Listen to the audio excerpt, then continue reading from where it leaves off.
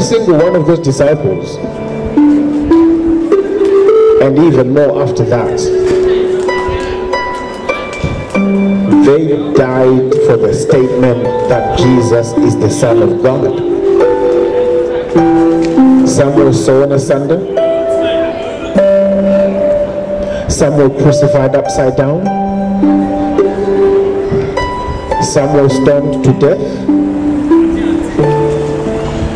for the statement that Jesus is the Son of God. Praise the Lord.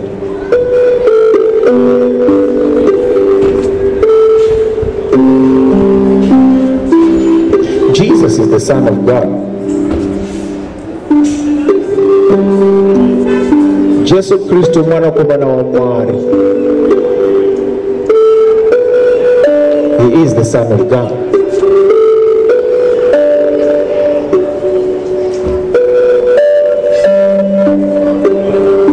I don't think that the 12 apostles would willingly die for something they knew to be a lie, because every single one of them died for this statement that Jesus is the Son of God.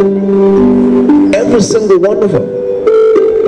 Some were sawn asunder, some were crucified upside down, some were stoned to death, some were thrown to the lions. But every single one of them never retracted the statement that Jesus is the Son of God. They were willing to die for it, and they did die for it.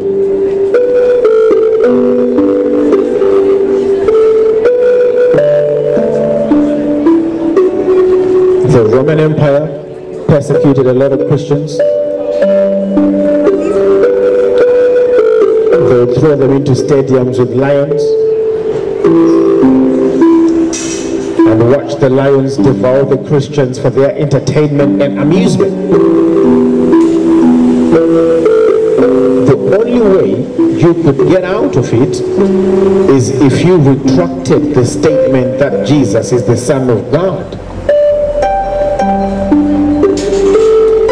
If you were to retract the statement that Jesus is the Son of God, you were free to go. But thousands and thousands and thousands of Christians died under the Roman Empire persecution because they would not retract the statement that Jesus is the Son of God. And I can tell you one thing. I will never retract the statement that Jesus is the Son of God. Come what may, I will never retract the statement that Jesus is the Son of the living God. I will never do that.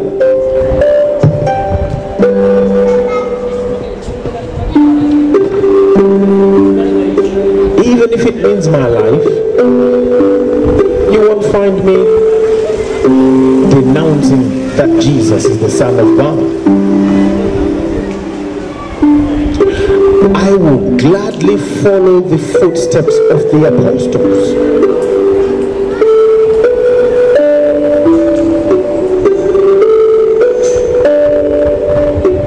I will gladly follow the example. Now, if this was to be brought to court, to the courts of law, they have a respect, they have a healthy respect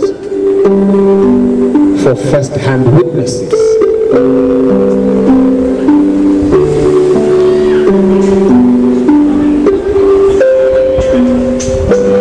If there's an investigation, let's say there's a homicide investigation, there's a murder investigation. Hi, how are you doing? Let's say there's a murder investigation. Let's say the police have found the body. The first point of contact is the last person to see that person alive. The last telephone number called. They begin to piece the picture from that. They appeal for witnesses. If anybody saw what happened, the courts of law have a healthy respect for first-hand witnesses. And we have the apostles of Jesus Christ. They gave us their accounts. Matthew gave us his account that Jesus Christ died and rose again. That's where Mark ends his gospel. That's where he emphasizes his gospel in the death and the resurrection of Jesus. Mark also gave us his witness that after Jesus had died and was risen from the dead, he was received up into heaven and is sitting at the right hand of God. Luke also gave us his witness that Jesus is the one who gives the Holy Spirit. And John also gave us his witness that Jesus Christ will return to rapture the church and to judge the world. The courts of law have a healthy respect for first-hand witness. So what's the matter with you? Why is it that you refuse to accept and respect the first-hand witness? God bless you, sir. Matthew, Mark, Luke, and John. What about you? What's going on with you? If this was to go to the courts of law, they will call the first-hand witness. Let's hear it from the people that lived with Jesus.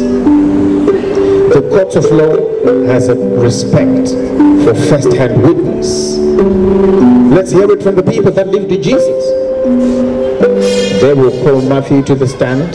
They will call Mark to the stand. They will call Luke to the stand. And they will call John to the stand. They will call Peter to the stand. They will call Paul to the stand. They will call Stephen to the stand. They will call Barnabas to the stand.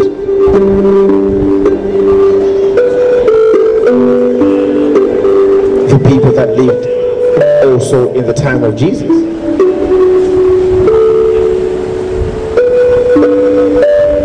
The courts of law have a healthy respect for first-hand witnesses. So let's hear it from the people that walked and talked to Jesus.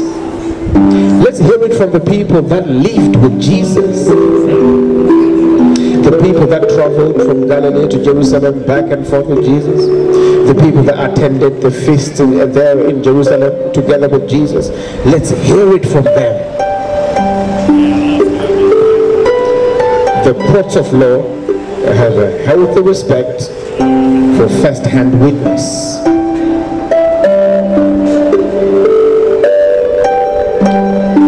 Any witness 600 years after the event will be laughed out of the courts of law. I'll tell you that right now. Any witness, so-called witness, who was it? You weren't even there when Jesus was healing the sick. You weren't even there when Jesus Christ was opening blind eyes.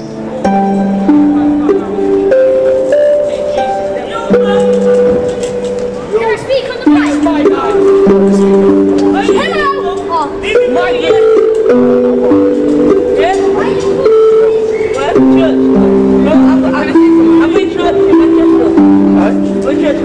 What church is it? I don't know. Can I say something good? No, it's all good. It's all good. Can I say hi? Like I always do to the camera. Go on, Hello! Yes, come on. Drillings! My guy. Bow. Oh, hello! yeah, that's it. That's Can I speak? the last one. I saw you. With that trolley. So listen, that's my trolley. So listen, you said you're not going to church, yeah? Yeah, my nana goes to church. So are you not going to church with your nana tomorrow? I think so, I don't know. I'm going to Try that. He chat shit that day. Try that, yeah? Yeah. Try that, yeah?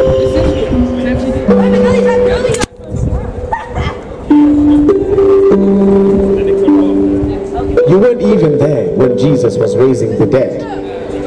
So as a witness, you don't qualify.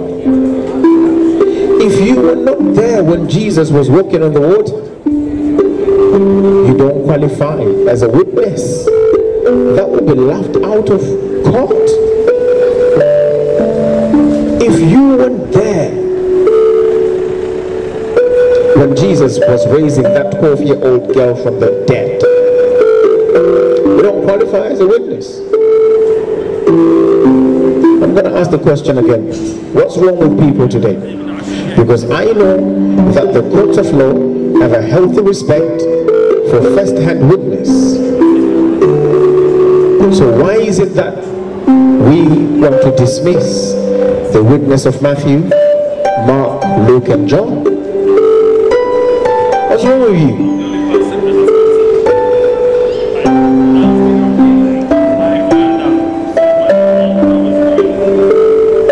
The people that walk to Jesus says that Jesus is the Son of God.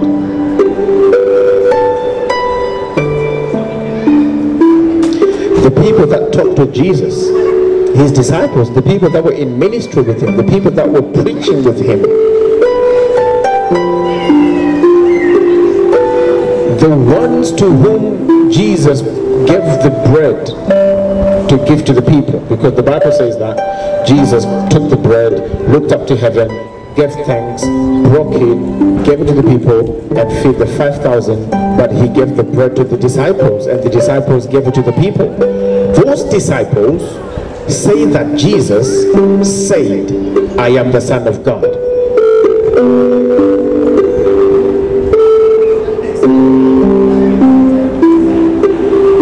Anybody who rejects the testimony of Matthew, Mark, Luke, and John has no respect at all for the law of first-hand witness. If I want to know about you, I can ask your family members about you, and your family members can tell me that you're a loving dad from the kid's point of view. They can tell me that, you know, you're either a loving husband or loving wife. They can make those statements because they've witnessed it. They've seen you. They live with you. They eat with you. So they can tell you. They can tell me that. If I want to know about you, I will ask your family members about you. And we know Jesus' family. Jesus said, these ones who are doing the will of my Father are my mother, my brother, and my sister. So if we ever need to know anything about Jesus, we go to his family, the disciples. Do you really think that Jesus would come on earth for a good 33 years and leave the earth without making it clear who he is and what he came to do?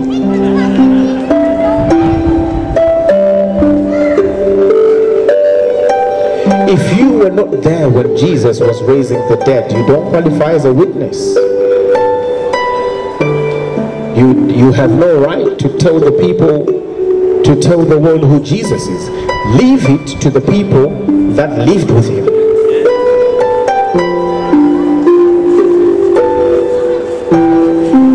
If you were not present when Jesus was commanding the grave to release Lazarus after 4 days burial, if you weren't present at that time, you are not qualified as a witness. You're not qualified. Leave it to the people who were present. Leave it to the people that walked and talked with Jesus, let them tell us what Jesus said, because they heard it from him. Anybody who comes on the scene later, I don't care who the guy, you don't qualify as a witness because you weren't there. You have to be present for you to come forward as a witness. You have to be present for you to say, oh yes, Jesus Christ is the Son of God, because we heard him say it with his own mouth.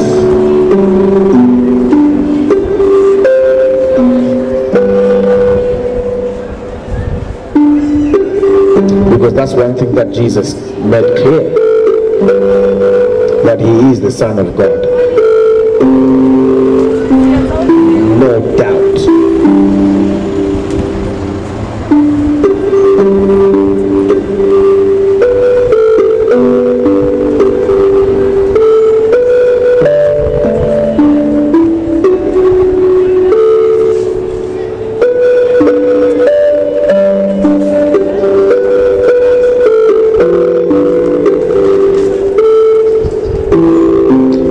From the word of God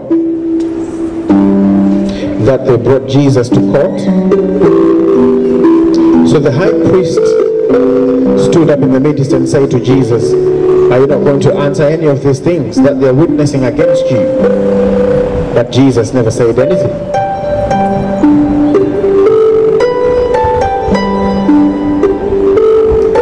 Again, the high priest said to Jesus, are you the Christ, the Son of the Blessed? And Jesus Christ said, I am. There's nothing confusing about that. The high priest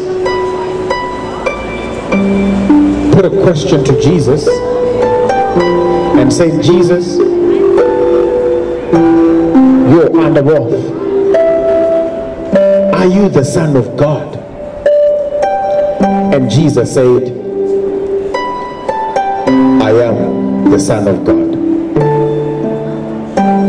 There's no confusion there. Straightforward. There's no confusion.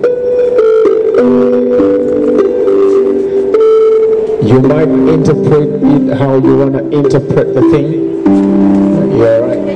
Good, good. You can interpret it however you want to interpret it, but this is a very simple conversation. Very, very simple. The high priest is asking Jesus a question.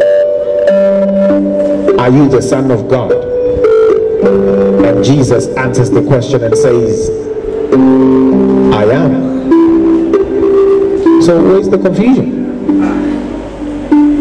Where are you tripping? Why are you tripping?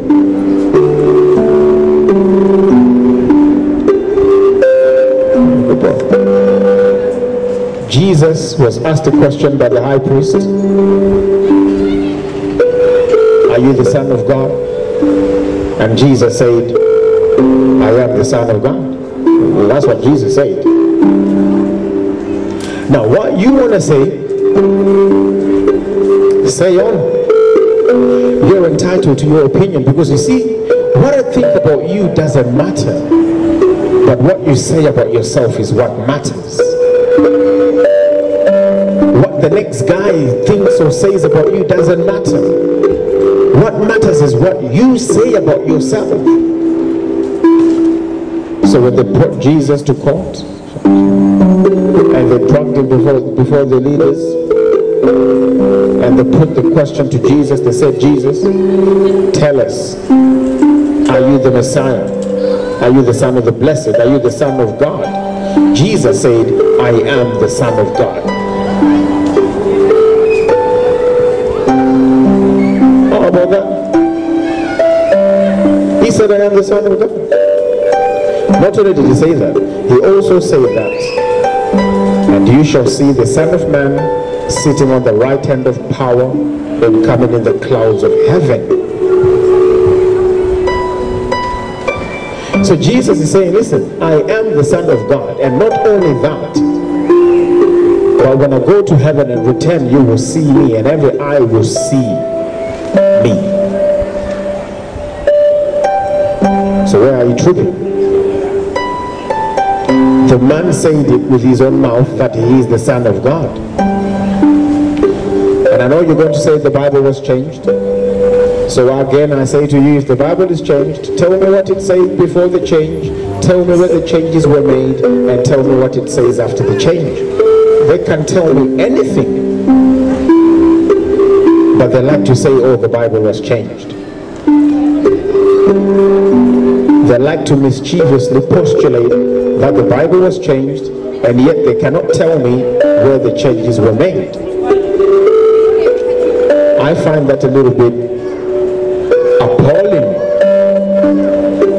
If the Bible was changed, tell me what it said before the change, show me where the changes were made, and tell me what it said after the change.